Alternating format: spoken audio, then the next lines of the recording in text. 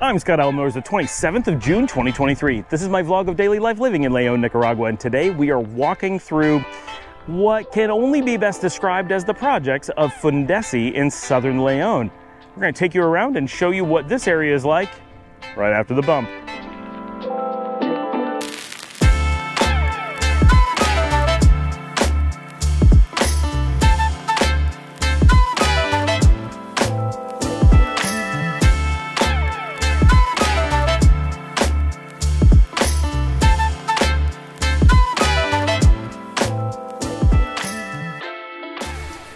All right, for those who have not been following along, this is our third episode that we are filming here in the Barrio Fundeci. This is one of the southernmost, if possibly the southernmost barrio of León proper. Anything beyond this would be Repartos and Colonias.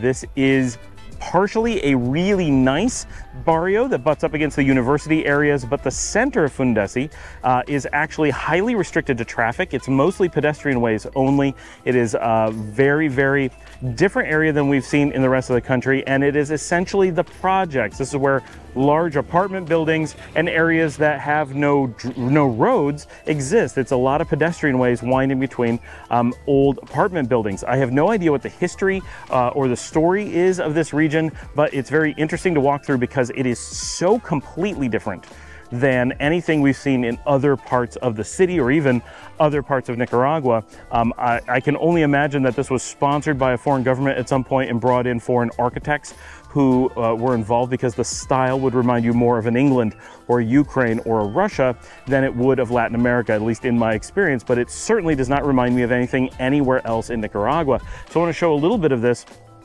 And then, and I'm going to try to bring up a map right now while I'm talking. You can see a little bit, but I've been here for a minute. So it's a good time to bring up a map and give you kind of a starting point of where we are, really close to the U of M campus, so you can kind of get a feel for where we're going to explore. We're really close to where we've been on other episodes. Like, we have not gone far afield, but this really shows how quickly everything changes here. So I'm going to spin this around. It is very rare, right, for León or anywhere in Nicaragua, extremely rare here. I don't know anywhere else where you're going to find three-story building.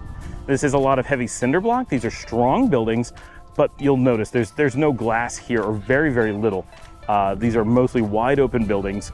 And this actually reminds me, I used to live in old Soviet apartment blocks, actual projects in Kiev, Ukraine. And this area reminds me of that. Everything from the way that the sidewalks go through to the buildings. Of course, they're much, much smaller here, and they're designed around the hot temperatures instead of in Kiev. They're designed to deal with the very cold temperatures, but that's what we're dealing with. It feels, more than anywhere, this portion of the city gives me a feeling like a Kiev or like a Chisinau, which we experienced when we lived in Eastern Europe. Now, right here I'm on the road, and we just came off the road, but a lot of this region of the city, buenas tardes, is pedestrian only, and that's really interesting because there's very little pedestrian only built into the city. So this is unique. As we walk through, you'll see, like, none of this looks like other things we've shown in Nicaragua. Now, I don't know where the pit goes underneath that stairway. That's scary. But we have these little walkways. Like, they've actually done a good job of making these little walkways quite attractive, but these buildings are a little bit scary, actually. Not from a walking through standpoint, but this has to be a very tough area to live in. This is, from looking at it, from eyeballing, this feels like the poorest section of non-shanty housing that I've seen in the city. Oh, we have a cute doggy here. Hello, puppy. But this whole area has all these interesting small little pathways that, I mean, obviously they're sidewalks, but they're not really sidewalks, because a sidewalk, the term sidewalk, refers to the fact that it's going along a road, and this is not. These are the actual access paths as you go through the buildings. Now, a lot of these do give you a feeling of being student housing. If you were to say that these were dorms and look at the United States in the 1960s or even the 1950s, you'd say, oh, that does kind of remind me of dorm living. This is not unlike the dorms that I lived in the 1990s, which were considered a big upgrade over what had been there before that, and that's very much the style. And the connections, where you don't have roads connecting between places, but rather just the sidewalks, is a very college campus kind of thing. Now we're going to pop out onto one of the roads here, and I'm going to try to get away. This is I I think a bar that I'm next to has some music going on, so I'm trying to not get too close so we don't get blown out by the music. It's very easy to get lost on these roads because none of them go in a direction you expect, and they all turn and go kind of sideways. So we're gonna head down, I think, forward and just keep exploring.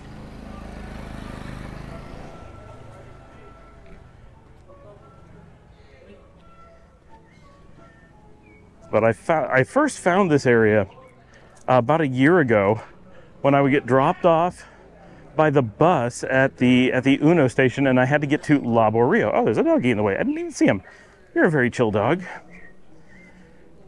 And I would come down and try to work my way through the city to get to La Barrio. And trying to go diagonally through the city led me through Fundeci, and I ended up discovering this area because I walk everywhere, and it is not what I expected, and it really throws you off, and it really makes going by map through the city very difficult. So if you're actually out on foot, I recommend not attempting this. I'm really out here because I want to show you guys what it is like out here. And certainly, you know, I think a lot of times on this channel we talk about how great everything is in Nicaragua, and certainly I love it here and it's fantastic. I do want to point out that these are, so nestled throughout these buildings, there are little shops. I'm not quite sure what this one is, but there's some kind of busing or logistics service between Nicaragua and Costa Rica running out of this building. And there's little pulperias back here. You'll find every so often like a little home restaurant or whatever. But it's important. Oh, what a cute little spot. It's important that we also go to places that are a bit more rough, that are a bit more impoverished, that show that life is not always perfect. I certainly am not trying to candy coat Nicaragua, but so many people focus on the poverty, and so many people focus on the problems and things that are less than perfect. There's actually a cute little garden on the corner up there. And coming through, I don't know what that was, coming through this area and seeing that there is this type of, this style, I guess, of poverty, the style of living where we have kind of like the projects, so different than what we've seen. We do have more modern projects here in Nicaragua that are not what Americans would call the projects, right? We have this vision when we say the projects of this inner city apartment dwellings that were common in the US, especially in the like 1970s. Hola! Someone in one of those windows is calling to me, but I couldn't find him. This place is for sale? Yes, it is. This building is for sale. It's interesting that that's considered a house that you're able to sell and not a city-owned apartment building. All right, we're gonna head down here.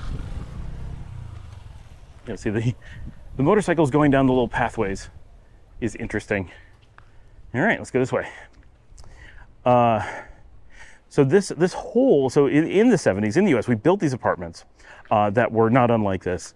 And a lot of, at least the part of the country that I grew up in, they were pretty common in like upstate New York, in Western Pennsylvania, in the Northeast, in the old, the Rust Belt cities. We have still lingering on these old apartment buildings. Now, obviously, they're much bigger than here because we had much higher population density even back then. But the idea, the style remained, and I don't know what this little railing is for on the side. That's very strange. Look how skinny this building is. There's like this tiny little something on the corner with this big railing. That's weird. Use of the space, I guess, controlling kind of how traffic flows through. And that's where we just walked up that had that. So we just came from here.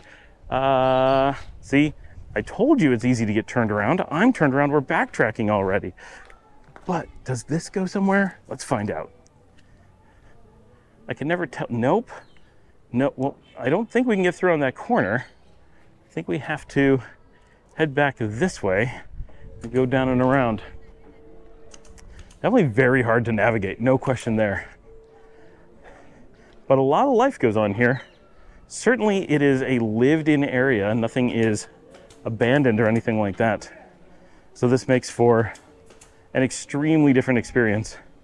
But it's also important to point out that while we're looking at an area that is much rougher and an area that is very different than we have experienced other places, hello kitty, that we're also still dealing with a very safe area that I'm in no way concerned about walking around or being in. Okay, so one thing I do like the look of a lot of these roads, like these well manicured trees and little sidewalks. So we're going to head down another direction down these little tiny paths. And here we have a chair reupholstery company going on the sidewalk. Buenas tardes. That's incredibly interesting. Oh, this garden, and that's different. Buenas tardes.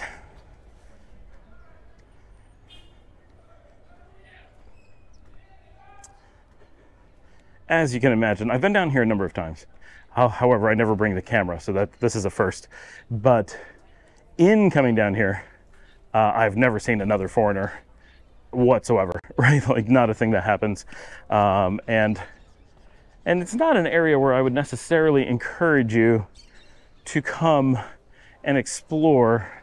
It's not an area where you're going to find restaurants and activities and things to do. We came through here already, so this is the way we didn't come.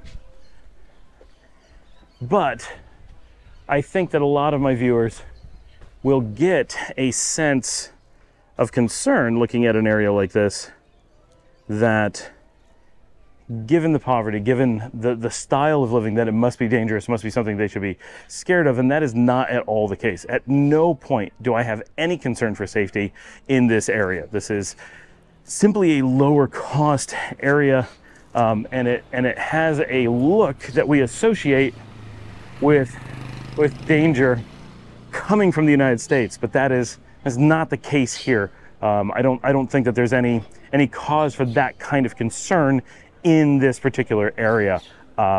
Certainly there can be an association with poverty, with there being a less safe area, right? If you're going through Fatima, okay, it's hard to be safer than Fatima, I suppose. And being, I don't know if you heard him, he yelled "Sup guys" as he went by on the motorcycle.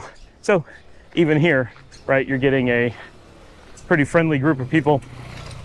In general, I can't really put the camera that way because of how bright it is, but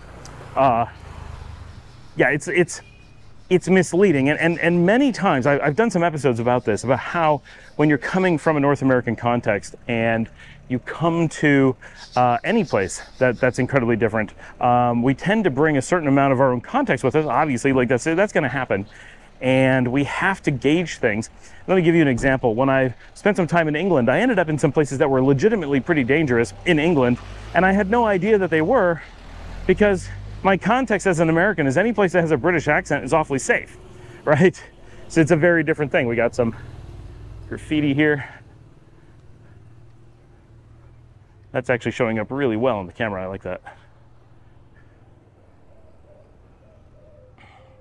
So I like being able to show this because it's so completely a different look on Nicaragua than you get anywhere else. And if you were to show me pictures of this, I'd have a really hard time figuring out that I'm in Central America at all, but Nicaragua especially, it looks like nothing else that you're going to see here. Oh, we have a lot of people out on the street here. Buenas tardes. Universally, wherever you go, everyone likes to be on camera. That is never not the case. All right, so today I did get an email from one of the viewers, and he was a little bit worried, for good reason, about, he didn't really want to appear negative on the show, because obviously we're trying very hard to give a very honest and open view of Nicaragua, and we don't want to end up with this kind of like negative input and be, we're back at the cool nail place. I find it very easy to accidentally double back on myself when I'm in Fundeci. I have no idea where I am, but I'm about to head into an interesting little area right up here. And so he sent me an email, and he's like, there's a bunch of things I'd kind of like it if you addressed, because I feel that he really felt that I was not the way that he put it, but what he meant to say was that I was candy coating the Nicaraguan experience. However, I think all of his points are worth pointing out and addressing, and so I'm gonna read them off my phone while I'm out walking around and talk about them, because in some cases I think he has good points, and in some cases I think talking about his points are important. So I'm gonna bring that up and read that to you while we're here on this interesting corner. Oh, here's a little, where does this go? I might take that, or I might take that. Wait. I spoke too soon. I'm not ready. I have to see where I am. Which place is the bigger adventure? By the way, I'm in talks with a couple people about doing a road trip to San Salvador. Not guaranteed we're going to do it, but we've got someone with a car who wants to do it. And oh, I wanted to go this way. Yes, this is where I wanted to be. This little like park-like spot. I'm going to bring up the stuff on my phone.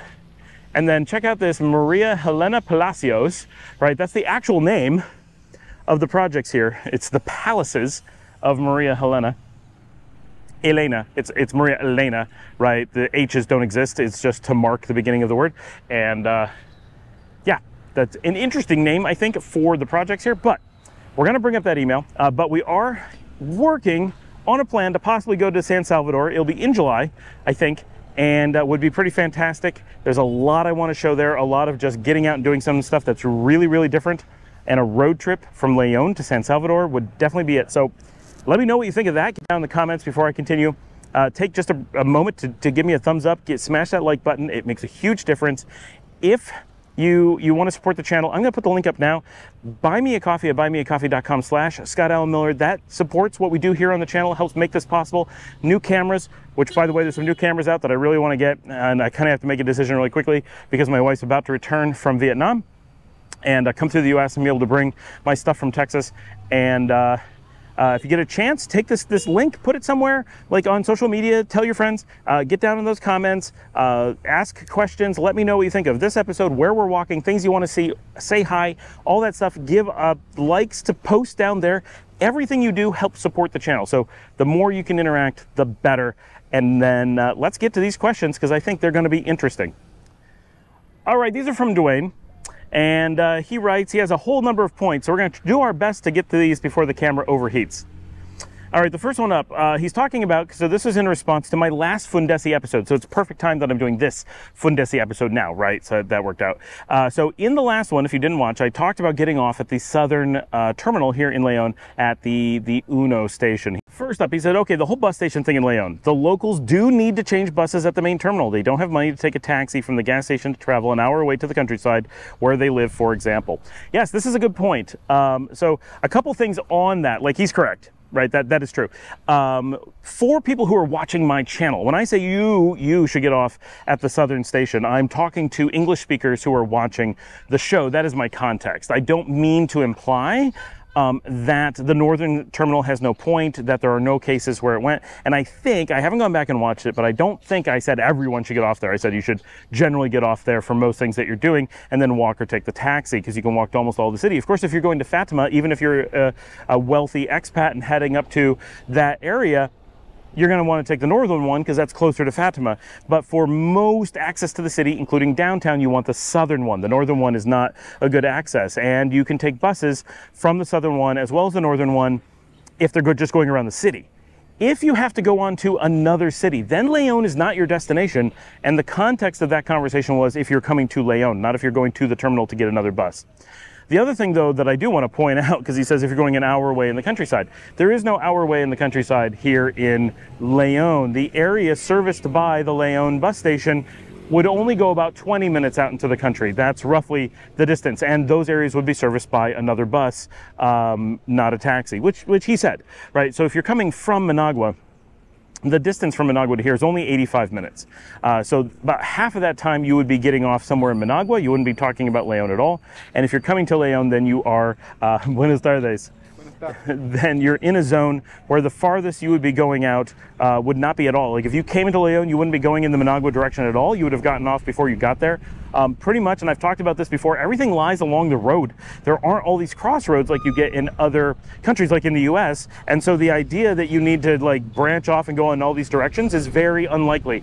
basically everyone can come in on the bus, gets dropped off, and then walks or gets picked up by family or something pretty near to where they are. There isn't this idea that you're going to come into Leon and then go back out on a bus, unless you're going on the bus, in which case, yes, you definitely need to go to the bus terminal to make a transfer, but you would be going to get the Chinandega bus to go to the other side of the city, because there's only the two sides. If you were going to Sutiava, for example, then you're very much a special case. But again, you may walk, right? If you're in a position where you can't afford a taxi, you may be like me, who could afford a taxi, yes, but I will get off at the southern station and walk to the bus station in Sutiava, and then go on from there and skip all the buses in between. You certainly don't have to do that. It's only whatever, 25 cents to take one around the city, but it's a lot more like I just like to walk across the city. But those are kind of the options. So he's correct. Like, yes, locals who are making connections or going to the northern parts of the city will need to go onto the northern terminal. I did not mean to imply that the northern terminal had no purpose and that absolutely no one should take it. But please, just in general, the context of my show is I'm speaking to English speakers, presumably who don't live in the country. If you're someone who is if you're a local and you're constantly catching buses to different places, you are not watching my show to get advice on where to go on the bus. You are a regular of the public transportation system. Maybe I need to say that, but that is my assumed context, that those people know exactly what they're doing and have no need to listen to my advice in English.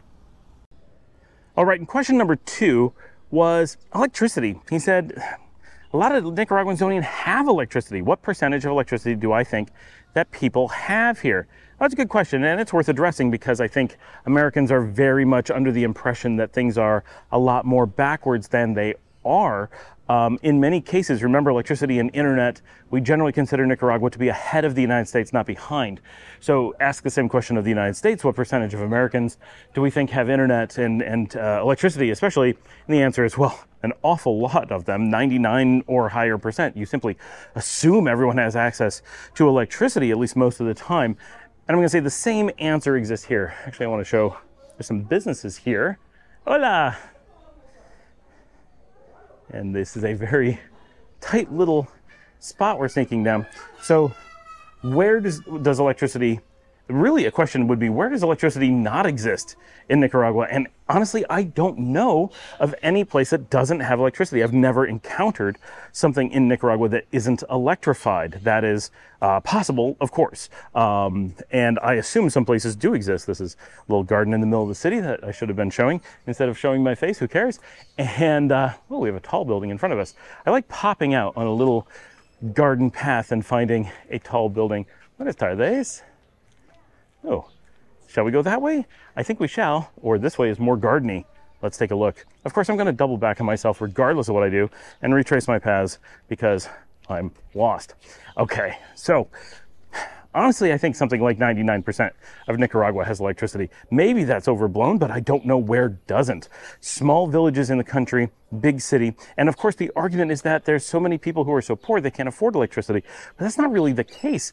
Electricity is subsidized here. Notice that these are apartment 2, Palacio 162. Like, these are apartment numbers on these buildings so that they can be identified. Those are chickens, by the way, in case you don't notice them there.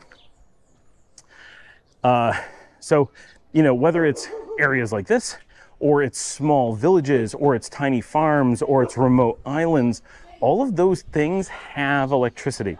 There are exceptions, I'm sure. I've not encountered them, but that doesn't mean they don't exist, and I assume that they do. I'm not trying to make the claim that they don't. Absolutely, they must. But even if you're out on Los Brasiles, right? Oh, this is interesting. Just stepping through this building. Dun, da, da, da. All right, where are we now? And if you're out in Los Brasiles, north of Ponaloya, out on the beach, do they have power? Yes, but their power is solar. But that does exist. There is power there. Is there power out on Ometepe? Yes, everywhere in Ometepe that I've ever been has power. It may not be as reliable as it is here on the mainland, but they have it. The Corn Islands have power. Remote villages, incredibly remote villages, hanging out on the edge of Nicaraguan civilization have power, and because it's subsidized, the only issue they have is getting it run to different places, not affording it. So basically the way that it works, and we've talked about this before, is that if you use a small amount of power, especially if you don't have an air conditioning, of course, if you don't have fans, if you don't have television, if you don't have those things, you're only using light bulbs and necessity items, a microwave for a few minutes, if that's something which unlikely to have in that scenario. But if you're only using electricity carefully and limited to what's really needed, not luxury items, then your electricity is essentially free, or it may actually be free. They may not bother billing at all.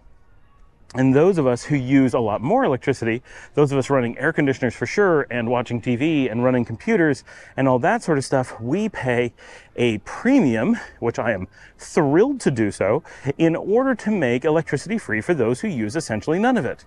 That's a great system, and it ends up with the result of that system is that everybody has electricity, because who are you not going to give electricity to when it's free? It's not like the people have to pay for it. It is provided by the government, and it is their desire to get it out to everyone. They want to make sure that everybody has that electricity. That's why they're paying for it in the first place, that it's free. So I don't know what the actual density of electricity is. They stopped to look at me for a minute while I was filming. I don't know what the actual density of electricity usage is in the country. But what I do know is that when we say, but it's so poor, are there really people who have electricity all over? Yes, Nicaraguans really do have electricity and internet essentially everywhere. So yes, electricity is available, and yes, people can use it for sure. I'm standing here looking at my phone, and a huge group of people has just walked through the area I'm in. I have no idea what's going on. They all have folders, and they're kind of like a tour group. I don't know what's going on. It's very strange. Never seen anything like this. Maybe they're inspectors. Sometimes you get volunteer inspectors, like mosquito inspectors. I don't know.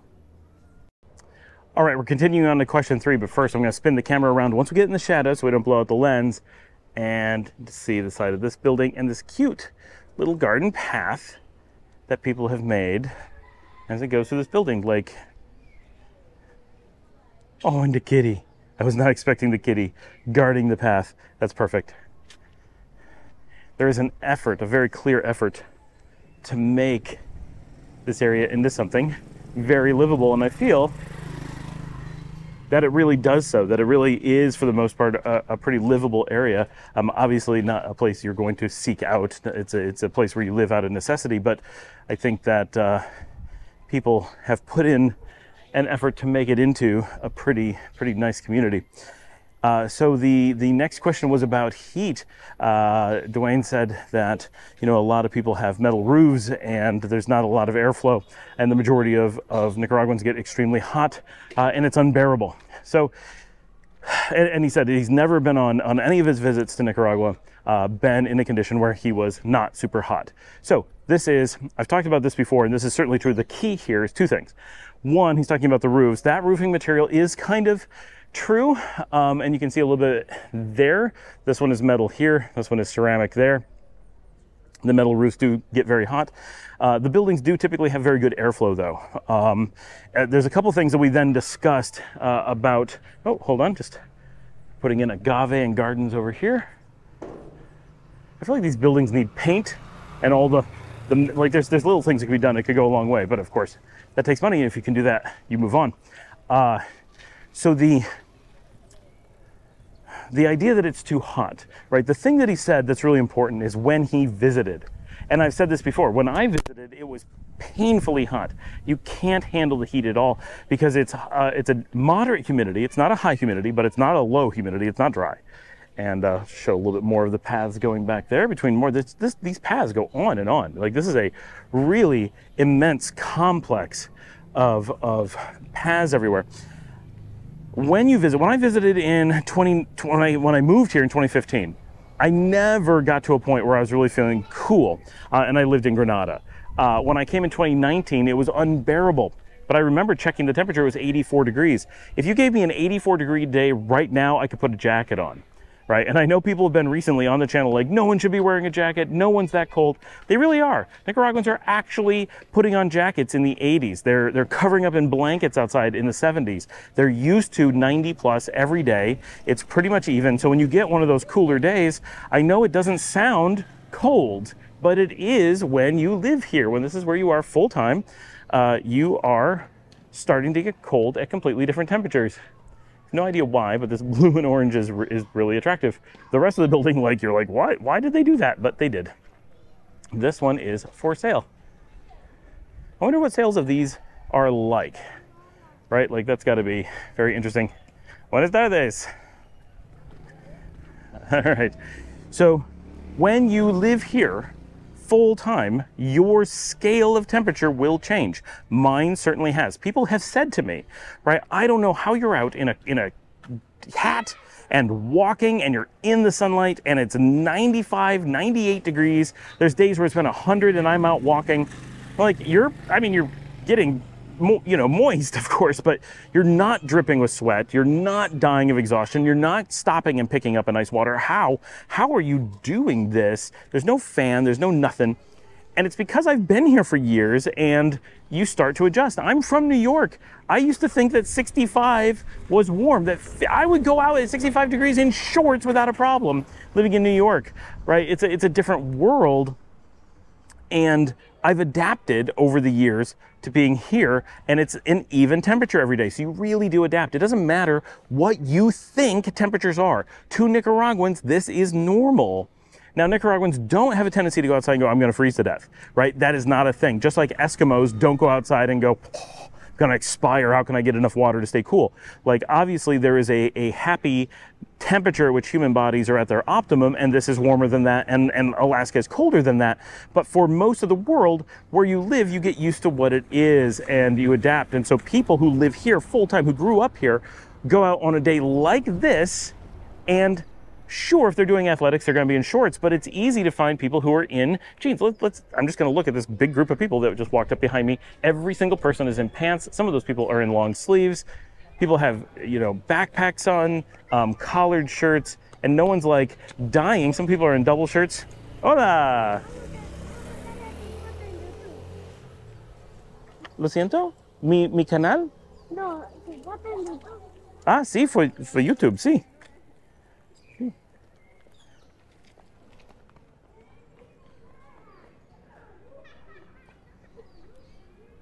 These kids wanted to see if we're on YouTube.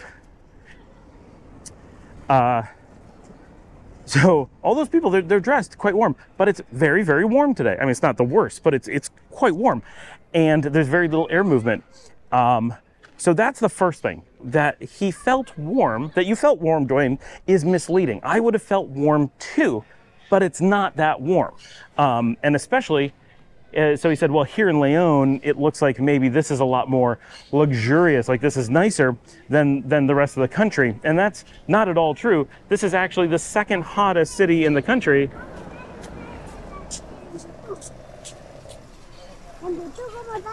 Sí, sí, en YouTube. Sí, ustedes. ¿Cómo sale usted? Es Scott Allen Miller Vlog. Obviamente no nada. Sí. Busca para Fundeci en YouTube.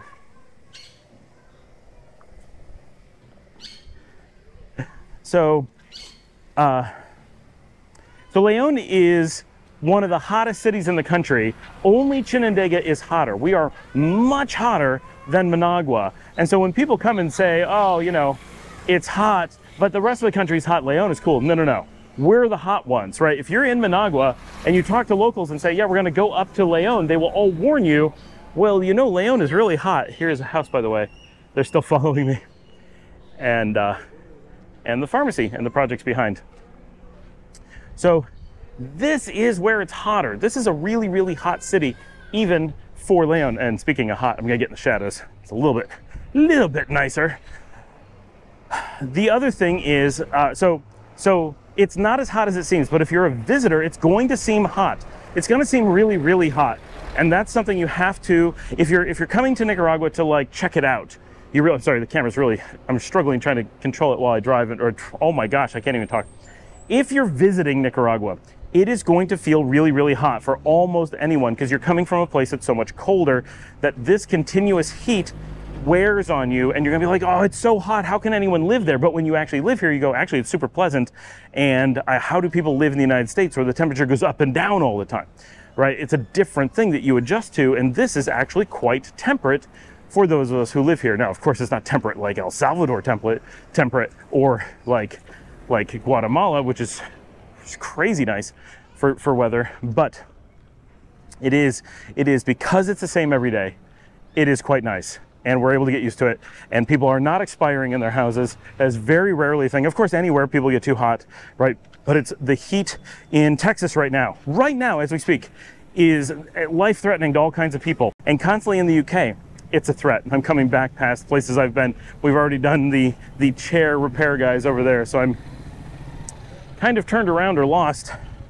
I'm gonna walk up into the shade and check the map again, but hola. But it really isn't the dangerous temperatures. It really isn't the extreme temperatures that Americans tend to think that it is. Even Americans who've been here and experienced, you have to be here. And we know people who say, like, as travelers, if they come and go, they never get used to it, and it's really, really hot. Oh, here's the bus. Everyone's on the bus. Hola! People we know that live here, but they come and go, they talk about how they never get a chance to adapt, and it becomes really hot, and it's very difficult for them. But for those of us who stay here and don't come and go, it becomes very comfortable very quickly, and it's quite enjoyable, and we don't really want to go back to colder temperatures. So it's all about that perspective. But the other part was all these metal roofs in the houses without airflow. So there's a couple things about that. One is that that's really only a Managua thing. The rest of the country, while we have the metal roofs, everyone's got airflow. Everyone has wide open spaces, but Managua has much lower temperatures. When I stay in Managua, I stay in generally not very expensive housing, and it's completely cool. I don't even need the windows open much of the time. In the middle of the day, yes, of course. But like at night when you're sleeping, you can close the windows. You might want a fan, but it's not bad because it's not that hot. It's not Leon hot. Managua is so pleasant compared to Leon most of the time. It's really not bad. So that was a long rambling thing. The heat is nothing like people think it is. When you get people who visit, you're constantly getting these stories of how hot it is. And it came from me too. When I was here in 2019 in San Juan del Sur, I was dying the entire week. And some of the people we were with were dying the entire week. They couldn't handle the heat at all. It was in the 80s. That would be such a pleasant day to me now. When I first got here in 2021, moving back, every day was painful. Now, those same days, I would not think twice about it. Going out to eat, every time we went to a restaurant, it's, where can we get air? Is there a fan on us? Oh, it's so hot. I can't. I'm dripping with sweat while we eat. Now, the same restaurants, even hotter. I don't even think about it. I'm in a collared shirt. I'm in heavier clothes. I'm wearing shoes. I sit down. I don't even need a fan on. I'm just comfortable. Oh, is it warm? I didn't notice. Right? It's amazing how fast that changes for you. So that's really important for looking at it. All right, we're trying to come through another area I've never been to before, and I think we succeeded. I do not know what this building is at all. It is big and low. We got some writing on the side of the building over here. We're gonna work our way to another place for sale. Or no, they're selling stuff. Oh, this is actually a very attractive front of this house right here. It's a very different little spot from where we've been. Okay, and what do we have? Oh, this is city. So Alcaldía means the city facilities. This is one of the where trucks and heavy equipment is kept and managed for the city of Leon. That's the city signal right there. You can see the project buildings right down there. And that's not really a building, it's more of just a big outside wall as we come by. So that kind of makes sense as to where we are. Okay, so the next question he had, or the next comment he really had, and this is the one that's most important, I think, is he talked about his time in Managua and how he never felt safe when he was in Nicaragua.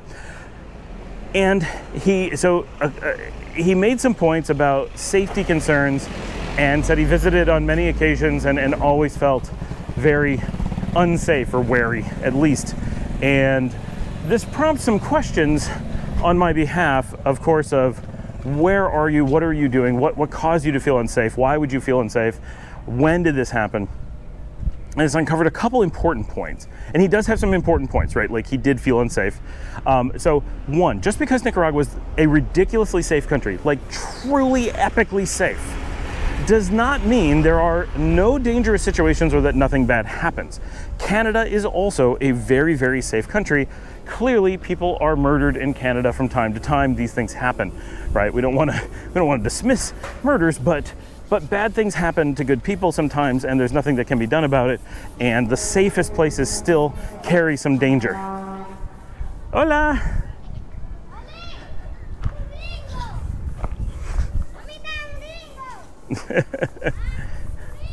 They're screaming, hey, a gringo. And now this is interesting. This is like, I can't tell what we're looking at. This is like what used to be projects and is now some beautiful big houses. I'm gonna turn the camera around a little bit. Okay, so the Alcaldía is right there on the corner. These kids are coming up and they're all discussing me. This is a really large confluence of two boulevards. Look at these. Now, obviously it's not being maintained, but this has potential to be some beautiful spots. This needs to be mown, but these beautiful, I think, locust trees in the middle of this sidewalk area, and then this sidewalk that goes around like this is neat. Clearly it's old and not maintained. I'm not saying that this is some groundbreaking thing, but look in here. This is potentially a really nice house here, potentially a nice one over here. The sidewalk is really weird. Sorry.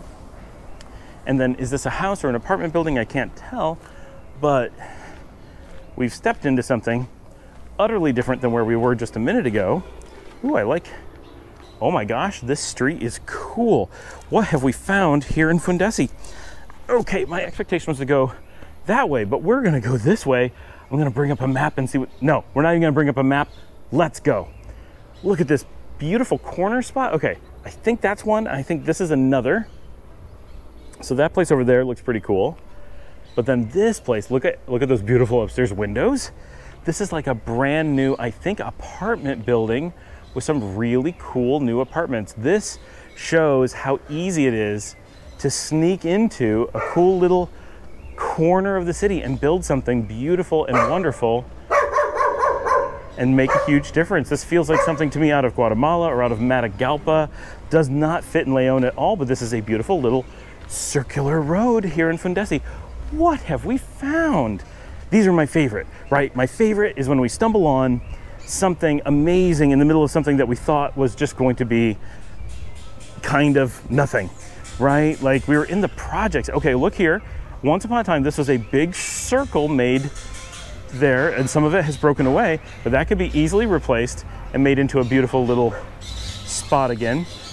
This place, you know, none of these look super expensive.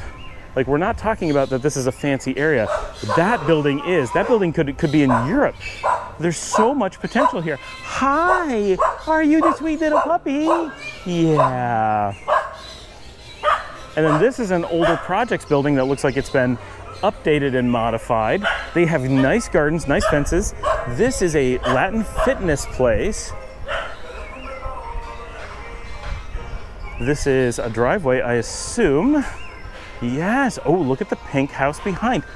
What is all of this? This is so interesting.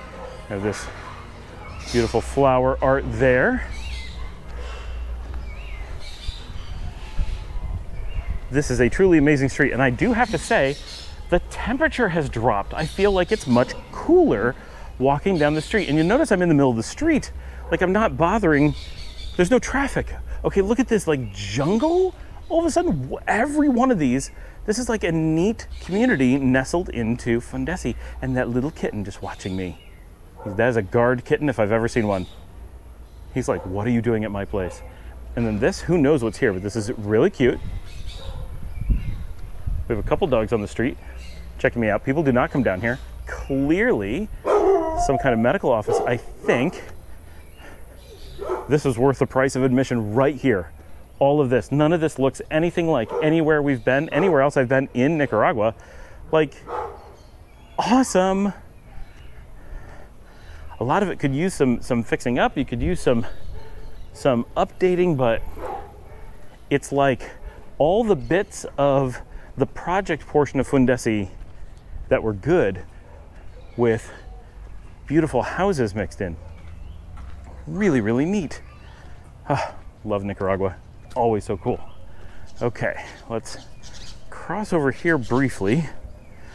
I'm never gonna be able to find this on a map again. I'm so lost that this is like a one-time trip. Better enjoy it while it lasts. All right. And like there's still little walkways that go between houses and stuff, but we're gonna continue down this really interesting way. And like there's like nice yards and stuff. I mean, these places could be in Europe. This is so out of place. It's so weird. Okay, so we're gonna talk about this topic a little bit still. So you talked about how he felt really dangerous, and so we're on the whole danger thing, and these gardens. My gosh. And like, look how well maintained this all is. This is just fantastic.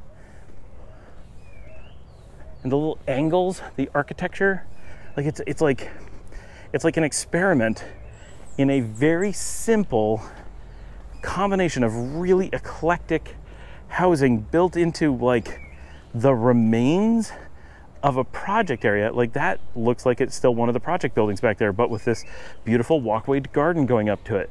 And then this one, who knows, but there's a dog in there and a nice car. There's a doggy. You're looking at me. You're gonna bark. I can tell. I can tell. You're gonna bark. Nope, he didn't. I know nothing of dogs.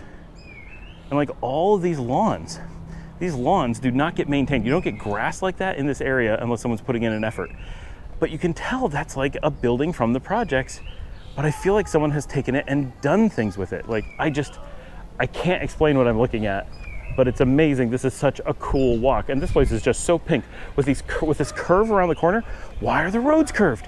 Why is any of this like this? I don't understand.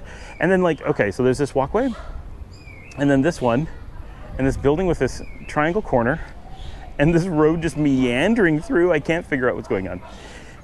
So I asked, where did he feel unsafe? And as far as I can tell, the only places that he really visited in the country were the deep, dangerous barrios of Managua. Now, of course, Managua is a big city, and you're going to be able to find dangerous areas in any big city. It's many times bigger than my hometown of Rochester, New York, and not nearly as dangerous, right? Rochester was absolutely terrifying in sections, and areas were perfectly safe as well. We have another kitten watching us from the doorway. Hello, little kitten. And so it's all about comparisons. Can you find barrios in Managua that are dangerous to the point of scary? And yes, the answer is yes, you can. Have I found them? Not that I can identify. I've been through areas in the car and said, wow, that's really scary. I wouldn't want to necessarily be there or get out of the car, but there are things I've just zipped through and I don't know exactly where I was. Okay, we're coming out to the Parque Ruben Darío. So I actually can find this again. Very cute dog right there.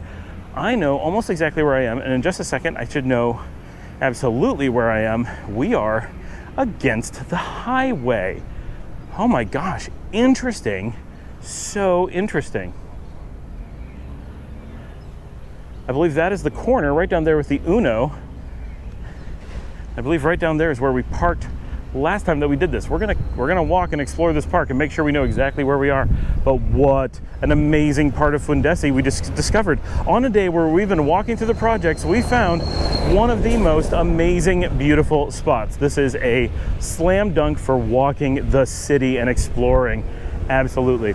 Okay, so specifically the area he was in is the Barrio Venezuela, which I have checked with people and is currently considered an extremely dangerous area. They're like, don't go down there. So that's important. Are there areas that are truly dangerous in Managua? Yes, it is a giant city. It has areas that are very poor and it has areas that are very dangerous. Would I go into them? Yes, I probably would. Will I go into Venezuela now that it's been brought up as being super dangerous? Yes, I probably will. But should you? No, you definitely should not. In any place you go, there are places you shouldn't wander into just because you can. Okay, I want to point out this particular building, this B114, is obviously one of the Fundeci projects. However, it matches one of those houses in the neat area that was so beautiful it really, I'm pretty sure what we just saw was a portion of the projects that have been gentrified, but gentrified by Nicaraguans, not gentrified by foreigners. There's nothing in there that hinted to there being any expats who've ever set foot in that area. And it really has made a difference. Now, I want to point something out because, I mean, you guys know, you watch my show, you know I'm brilliant, right? Like housing, relocation, this is my jam. So I stood on this dirt right here on our first Fundeci episode. We're currently on our third. So you have to go back to the first one in which we explored Fundeci, and I turned around and I looked. So the Uno is right over there. We are on the corner here, and I said, this is the corner of the inside corner of the park. Those are the restaurants over there. And I looked at these houses on the corner, and I said, these don't look like much, but the location is perfect. And if someone was to take the time and take those buildings and upgrade them, this has so much potential to be an amazing place to have a house, a beautiful place to live, so much potential. And that's exactly what we just discovered, is that people did that just one street over, the backside of that block, and it was that beautiful. So I know where we are. We're going to put it on the map. We're going to stop right now, show where we are, and then we're going to show where we were. So we're going to take a minute, and I'm going to ramble while the map is up on the screen. This is so cool that we found this, and we're going to be doing more of Fundeci. This is certainly not enough. Now that we know how cool Fundeci gets, we're doing more, but I have limited time today, but we got some great stuff out. Okay, we're going to walk through the park as I head back to where my car is. Hopefully I can remember where my car is. Actually, I'm pretty close to it.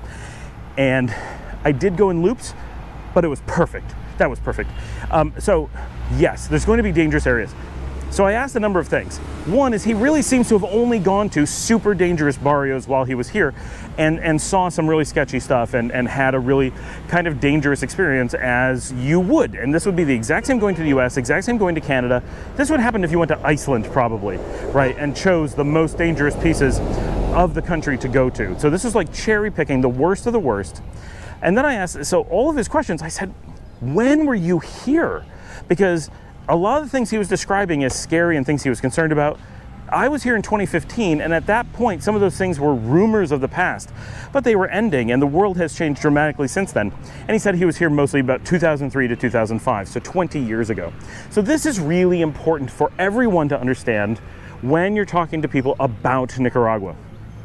When I'm making this show and I'm saying that it's safe, I am in no way implying or stating or anything that it was safe in the past. There have been times when it was safe, and there have been times when it was outrageously dangerous. Nicaragua, like other places, comes and goes with safety. The United States was incredibly dangerous in the 1860s. It's been really dangerous at lots of times in its history. It's very dangerous now. But in general, the US tends to be relatively safe. Nicaragua is similar. Nicaragua tends to be safe when the US is not occupying it, and very dangerous when the US is, or immediately while the US is trying to occupy it. That is its trend throughout its history. There has never been a significant portion of time in Nicaraguan history where the US has not been actively, militarily pressuring the country. So that external pressure tends to be the largest factor into whether things are safe or not. It is what it is. But current Nicaragua, as it has been for the last many years, is extremely safe, and there's no reason to believe that that is going to change. We have no known trigger coming in the future that is going to make it unsafe. Of course, we never know what's going to happen, right? Anything could happen. A meteor could hit, right? But it is the actual Nicaragua of today is an incredibly safe country, similar to a Canada. When you get a lot of people, especially those who are in the United States, you know, you'll get a ton of people who claim, and they're probably telling the truth, that they are Nicaraguans and they had to flee Nicaragua because it was dangerous, and that the things that I'm saying on the channel are misleading and that it's scary and all this stuff. These are often, almost exclusively, people who, when you ask them, hola, you can tell it's scary and dangerous here. And when you talk to them and ask, okay, so when were you here? Why did you flee? Oh, well, it was a long time ago. It was some event long time in the past. Like, oh, well, yeah, it was scary and dangerous at some point in the past. That's very different. Like, I feel like they forget that time has moved on. I don't know. But they're not addressing Nicaragua today. They're not aware of Nicaragua today. They haven't been here. I've literally had people say this. It's so scary. That's why I haven't been back in 40 years. I'm like, it hasn't been scary for a long time. Like, it's had as always, my battery died there, so I apologize for that. But yeah, so sometime over the last 40 years, yes, there is potential that the country was dangerous, or your situation was dangerous. People leave the United States for those same reasons all the time. I'm here now partially because things are dangerous in the United States, at least more dangerous than they need to be, and things are much safer here. So that, yes, people tell the story, someone they knew, often it's a parent or a grandparent, left Nicaragua in a different era under a different government, often back when it was occupied by a foreign military power and people were the subjects of a foreign nation. Yes, during those times, things may have been dangerous, and maybe there were unknowns and you felt you needed to leave because it was potentially dangerous. There are a lot of factors that have to be considered, but you have to very carefully filter. When someone says 40 years ago, or in this case 20 years ago, they felt unsafe or situation was unsafe. Now in this case, Dwayne, 20 years ago is talking about something that has not dramatically changed. Very poor, very rough barrios in the middle of Managua. Yes, they remain dangerous, as everyone assumes is true. That does not mean that Nicaragua is dangerous. That does not mean that there's any legitimacy to feeling danger by coming to Nicaragua. That means the same as any other country on earth. If you go to extremely dangerous spots within a large city, it will be dangerous, and no matter how safe the country or culture or region is, you can find pockets of danger if you seek it out or if you allow yourself to be put into really dangerous situations. I have ended up in Zona 21 in Guatemala City. It's outrageously dangerous. In general, Guatemala City is much more dangerous than Managua, but it's still, if you go there and are sensible, you're not going to end up somewhere dangerous. In Managua, you must seek out danger. There's no reasonable chance you're going to end up in a dangerous neighborhood by accident. A tourist, a normal person doing normal things in the city, not going to end up in dangerous areas. You have to go out of your way and intentionally enter those areas, and that's one of the things that makes it so safe, is that you're not going to accidentally wander in. In my hometown in Rochester, New York, normal Google directions are going to take you through war zones, places that are so incredibly dangerous they make Syria in the middle of a bombing run look safe. And I'm not kidding. Your actual death rates are similar to live ammo wars. There's nothing like that in Nicaragua, not even in Managua, as I fall over. And so you got to put this in context. Just because we say a place is safe, just because a place is safe, just because it's way safer than what you're used to, doesn't mean that there aren't dangerous situations. But he said, you know, he never really felt safe in Nicaragua. I would recommend coming and getting out. Now, it is true, something that I do want to point out. I lived here in 2015, and when I lived here in 2015, there were times that I didn't feel super safe. I never felt super dangerous. That's super in danger, right? That's important. But there were times that I didn't feel incredibly safe. Now, in 2023, I do not have those similar experiences, and I go so many more places, so much more of the time. I go to so much poorer places, so much rougher places, so much bigger cities, you name it, and it's so much safer now. Some of that, of course, is my own perspective, but for the most part, it is the change of the country. The country is getting safer and safer and safer, and it's done so much over these years to completely reinvent itself, and that was another part of this discussion. His concerns over why it's so hot, why the construction of the houses is so poor, why there's not electricity, why it's dangerous. Most of those things are in a 20-year-ago context. 20 years ago, you have to remember, León as a city was only liberated from an occupying force that had been here for generations 44 years ago. In the intervening time, it was not completely free. While the occupying force was removed, there was a more than a decade-long war. It was somewhere in the vicinity of 14 years of continuing warfare against enormous outside enemies who were wreaking havoc and keeping this country from being able to rebuild. It made things very, very dangerous here for a long time. It made things very poor here, and it made the economy literally a war-torn economy. The government here has needed to rebuild over a much shorter period of time than you think, and when you're looking in the context of being here in 2003, for example, 20 years ago, and today, you're talking about a country that has had roughly 10 years to rebuild itself without a tremendous amount of foreign intervention, or 30 years. They were still in their first handful of years, literally 10 years, of trying to get their country under control, figure out how to rebuild it, get people back on their feet. People had had their houses bombed. People had fled. Like, the economy was destroyed. So that perspective is important. In 2003, I'm sure his experience was a dangerous one. I'm also sure, had he gone out to a Leon, to a Granada, gotten out into the countryside, that he would have said, okay, there's a lot of places I feel safe, just not Managua. But Managua has gone through a huge amount of revitalization as well, and there just aren't those kinds of safety concerns anymore. Do you still have to be careful? Yes, of course. It's a big city. There's still poverty. There's still criminals. There's still a lot of people. There's still a lot of traffic. It is a different thing, and that historic context, while real, does not apply to the current world. In the same way as you don't go to the United States and say, I feel in danger all the time because slavery is a risk. Slavery was there for hundreds of years. It devastated hundreds of thousands of lives, millions of lives. Absolutely one of the worst tragedies in human history. But it's been quite some time, and it's not realistic to look at America through a timeless context and say it's dangerous because you're at risk of slavery. If you warned someone and saying going to the United States because you could be enslaved, they would laugh at you. Like, it doesn't make any sense.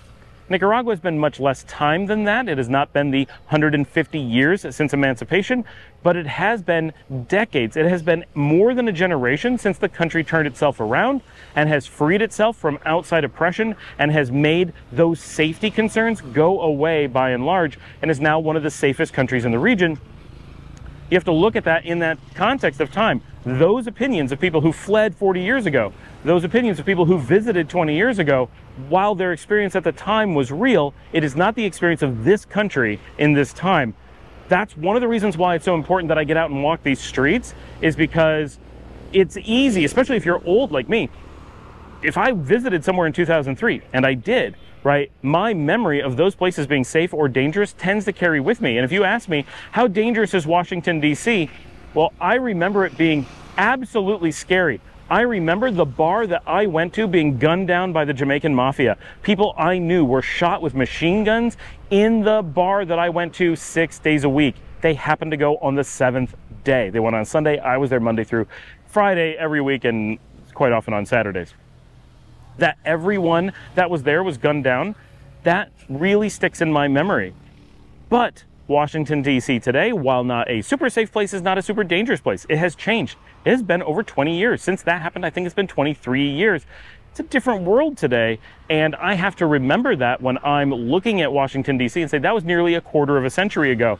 If you were looking at something in a purely history book kind of context and you said, well, this happened a quarter of a century later, you would automatically think, okay, the things that happened a quarter century ago, they don't really affect now. They play some role, but they're really minor. But when you're the person who has that memory, it's hard to not think that it's current, because to me, 20 years ago feels kind of current, right? Like that kind of just happened, right? Not really. And people who have been living here and watching day to day as things change, that's thousands upon thousands upon thousands of days have passed. The world has moved on, and much of that, while not forgotten, is not current, and the safety has just all these factors, right? People live in much better housing now than 8 years ago, let alone 20 years ago. People have electricity everywhere. There were foreign government projects to roll out electricity 8 years ago. Today, there's electricity everywhere. Things have changed, things have modernized. The infrastructure here went from very, very far behind to relatively ahead of other countries. That's a really big deal that those things have changed in the last few years. All right, we've got a lot to cover today, so I kind of apologize for a long episode, but I also, you're welcome for amazing content and lots of it. By the way, we're at the baseball stadium here in Fundeci, and at the stadium, I'm sorry, the baseball field. The stadium is nearby, but this is just kids playing in the afternoon. It's a beautiful day. So the last couple of statements before I have to run home to eat my grilled salmon dinner is one of his comments was the police and his worries about the police. And there is a belief that police corruption is a major problem here in Nicaragua. And obviously I have no way to measure police corruption anywhere. I can tell you firsthand that I have experienced police corruption in Nicaragua. I can also tell you that I have firsthand experienced police corruption in the United States. So that's just how things are, right? Corruption exists everywhere. Here in Nicaragua, though, something that I think is very important. When I lived here in 2015, the concept of there being corruption, of what we call the police shakedowns, and this is generally what tourists and expats are talking about, is that the police would pull you over, claim you were speeding or ran a red light or something of that nature, and try to give you a ticket. They would then do something like threaten to take your driver's license or whatever. They were going to bill you, and you had to offer them money, or they would ask for money, and then they would let you go. And you hadn't done the thing. If you did the thing, that doesn't count. You hadn't done the thing. And in 2015, my friend Ryan and I were driving through San Marcos, and we got pulled over, and they said we were speeding, and we were stuck in traffic. We were moving like 10 miles an hour. There's no physically possible way for us to have been speeding. And they tried to shake us down. It was at night, and they wanted $20 roughly to go away, and that's what we did. We gave them $20, and they left, and they never gave us the ticket, and the whole thing was, it was a shakedown, right? And at the time we said that was well worth it. $20 to have the story of being shaken down by the police in Central America. It's like so iconic and so expected that it was kind of cool that it happened. And in a way it was, and now I get to tell that story, and welcome to my channel where I can tell the stories of me being shaken down by the police in Central America. That was, at the time, expected. When it happened, I knew exactly what to do because so many people had had it happen, and they knew what to do, what to say, everything, how much to give, period. Since that time, there has been a huge crackdown on corruption. So if your experiences are like 2016 and earlier, you may have or expected to have experiences in Nicaragua where you have been shaken down by the police. That would just be normal if you were driving a car. Since around that time, a huge crackdown on corruption has happened, and today the idea that that would happen is really unlikely. I drive more every week now than I drove the entire time I lived here in 2015. I drive quite far. I am pulled over by the police all the time. Paul drives all the time. I'm in taxis all the time. And the number of times we've been shaken down by the police in the years that we have been here comes to 0. One time I had the police hint, and this is 2.5 years ago, so this is not a current thing. This is quite a bit of time in the general context of this crackdown. I had them hint that they were interested in breakfast, which basically would amount to be asking for $3. So 2015, people were forcibly demanding $20. Now people are hinting 2.5 years ago that they would like $3, and we laughed at them and left. They did nothing to pressure us and didn't bring it up again. And that is the one and only time there's been even a hint that someone was hungry or looking for something in all the time that we've been here. Things have changed dramatically, and everyone's story matches up. Everyone who tells that there's these shakedowns, when you pressure them, they say, well, yes, it was 2016. That's not that long ago. Well, yes, but it was before the change. And everyone who is telling the story since pretty much universally has a, oh, I remember when that used to happen. No, it hasn't happened in a long time, and it's not expected anymore. And when I get pulled over by the police, I no longer feel like it's something I have to worry about. I get pulled over constantly. I hand them my driver's license, I hand them my insurance, I hand them my paperwork for the car. They go, have a nice day, every time. Completely professional, not corrupt at all, no problems whatsoever, and that is interaction after interaction after interaction. I am at a point where if someone was trying to ask me for money, I'd be so confused because it would not even occur to me that that's what they were trying to do. That has changed. He also mentioned that the police stopped working at 5 p.m. No idea where that comes from. Even when I lived here before, that was not the case. The police always were active. Maybe there was a lack of police presence after a certain time because fewer people were on duty or something, but that is absolutely not the case today. So if that's a rumor you've heard, that is not true. I deal with the police day and night throughout the country. They still have roadblocks in the middle of the night, checking that paperwork like I described. They're out on the streets patrolling all the time. We see them on the beach. When we've had issues at night, they are there immediately, day or night. No problems like that. I've never had anyone hint at something like that, so that really threw me off guard. But that's not a thing. Maybe 20 years ago, maybe there was something where like the police just stopped working at a special, I have no idea. But I have friends here who are police and who work overnight, so like I know firsthand that is not how things work. There is absolutely full-time police going on all over the country. I see them everywhere. My local police in Sutiaba, they're out, you know, watching traffic, watching the neighborhood all through the night. So that is not a concern. You have a very professional, very well-covered police presence throughout the country. I realize why people have these stories from when they've traveled here previously, and many of them are certainly true. But again, be aware, the world has changed, time has moved on, and the Nicaragua of today is nothing like those stories. That's why we're out here showing the country, so you can see firsthand that this is not the Nicaragua that people remember. All right, the last one, this is also really important. So Dwayne mentioned that on his channel, he has a YouTube channel. I will do my best to link it below. I'm really bad about that stuff, but I'm gonna try. I may link it eventually after I put this up and people remind me, hey, I can't find the link, and then I'll go look for it and put it. So Dwayne mentions that he gets hostile, he didn't say how many, but he gets a number of hostile comments from locals on his channel. Presumably he's talking about Nicaragua, and buenas tardes. And they're making nasty comments one way or another. And he didn't say exactly what they are, but I know what they are, right? Because I get them on a regular basis as well. And I have a few important things to say about them. One is I have never once, and I have a lot of visibility here in the country, never once have I received an actual verifiable nasty comment from a Nicaraguan. I have received many nasty comments. Every one of them, when pressed, when I research, looks or is suggestive that it came from North America, not from Central America. There's cases where I can't prove it, but there's never been a case where I could find evidence of it being from Central America. And I made a short about this about 6 months ago, who knows when, a long time ago. And I mentioned that one of the things that consistently comes up when I get nasty comments is they are almost always really simple, which means they could be coming from anywhere. Like they're just, it looks like a bot saying just nasty things. Or they are very clearly aimed at evoking an American response. They are worded in such a way that they look like a copy paste from a standard playbook that only makes sense if you are an American talking to another American.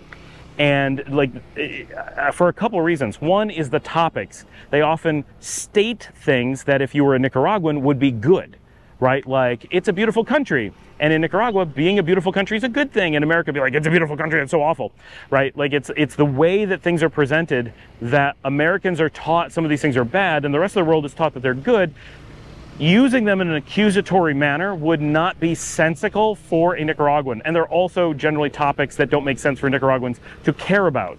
And so I'm completely confident. I don't have any hint of wonder where those comments are coming from. Those are Americans, either Nicaraguans who've grown up in America or Americans posing as Nicaraguans just in general, who are making nasty comments, attempting to get attention on the thread. And this is standard. You do this on Reddit, you do it anywhere you post, you're going to get flooded with these if you're making content about Nicaragua.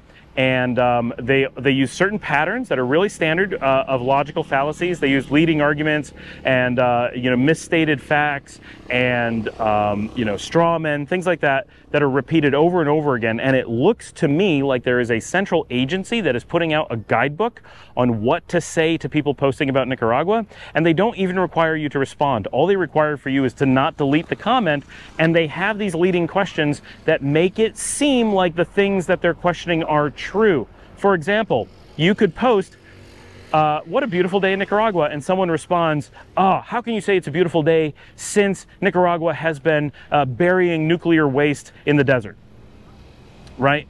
And when people read it, they don't question, is that good or bad?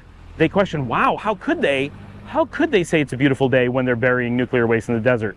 And people won't question, does Nicaragua even have nuclear waste? Well, wait, does it even have a desert? No to both counts.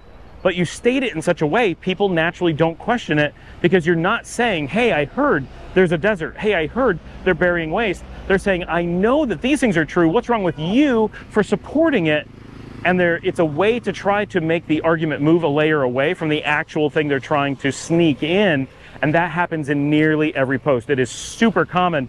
And it's always the same things, and it's always things that would only be negative to an American, and only an American who hasn't studied politics or taken, a really deep dive into propaganda and understanding the American propaganda machine. As an American, they're still stating things that are positive to me. If my father read the comments, he'd be like, wait a second, they just said a bunch of good things about Nicaragua.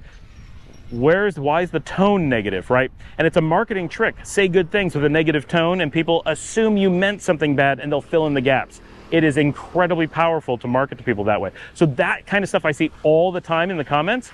You guys don't see them because YouTube normally filters them out, but they do exist. I see them because I take the time to look at them. I see them much more on Reddit, where they actually have moderators who are clearly paid to protect those posts. When you point out that they're false information, they're like, no, we allow that. But if you dispute it, they go, we don't allow disputing false posts.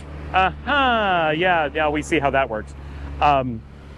So there's definitely a pattern to it, and it is obviously coming from North America. Or at least being paid for by North America.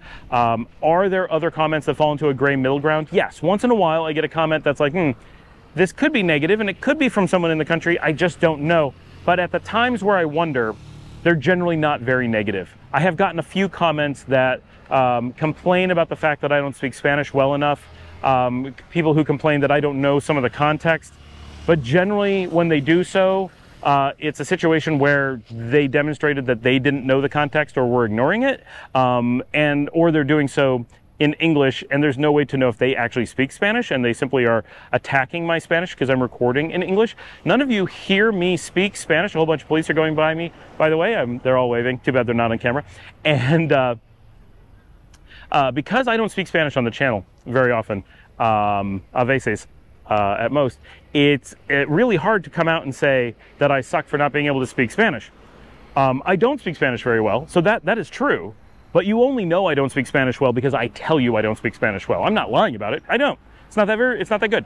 But it's a weird thing to attack me based on me volunteering that I don't speak Spanish well. And if you want to see how well I speak Spanish, a couple months ago I was on national television in Spanish on live interview, and it was one of my better performances of that type of thing. So I think it's a good example. I managed to maintain composure and not completely freak out. And for the most part, I was able to do the interview.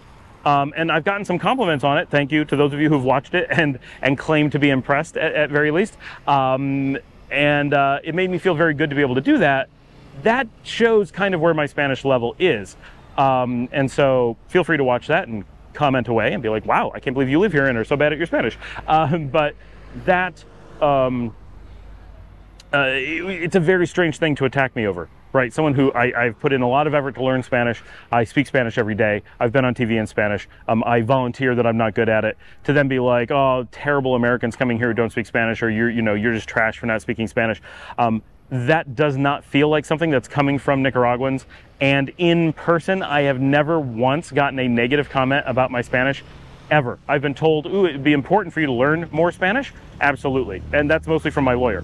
But from a personal interaction level, never once have I gotten any impression from anyone in Nicaragua or anyone I could verify was in Nicaragua that was negative as to my level of Spanish or my lack of speaking it. People say, well, it'd be great if you spoke more Spanish. Yes, different.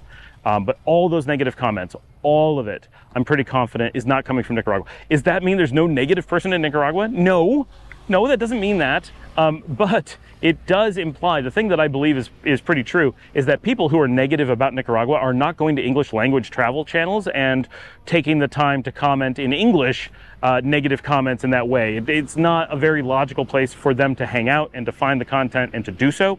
And I believe that that's probably the case. If they knew it was there and it was easy to comment, would they do it? Probably. But I don't think that's what's happening. So for Dwayne, who's getting those negative comments, I would say you're probably experiencing negativity coming from America. And anybody who's saying positive things about Nicaragua is going to get an American backlash. I guarantee, if you're seeing negativity in the comments, that's where it's coming from. It is not coming from here. It's not coming from locals. If it was, you'd really know. It would stand out. People would be making quite a big effort to make that happen. Thanks for joining me. I did all this earlier. Like and subscribe, ask your questions, get in the comments, let me know what you think. Buy me a coffee, support the channel, share online, and I will see all of you mañana.